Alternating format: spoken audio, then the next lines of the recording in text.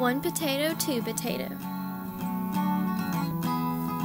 Mr. and Miss O'Grady lived alone on a bare and rocky hillside. Mr. and Miss O'Grady were so poor they dug up one potato from their garden every day, called it breakfast, lunch, and supper, and considered themselves lucky to have it.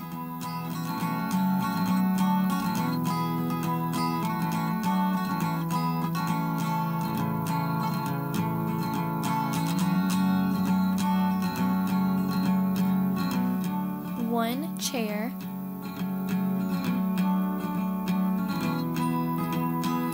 one blanket with holes, one raggedy coat, and one gold coin. Now Mr. and Miss O'Grady loved each other very much, but they both longed for a friend.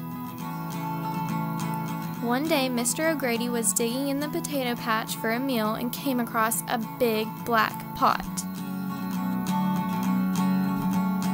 Could this pot be the solution to their hunger? Could it bring them more chairs, blankets, jackets, and gold coins? Could it bring both Mr. and Miss O'Grady the friends they have been longing for? To find out the answer to these questions, go check out One Potato, Two Potato, written by Cynthia DeFelice with pictures by Andrea Uren.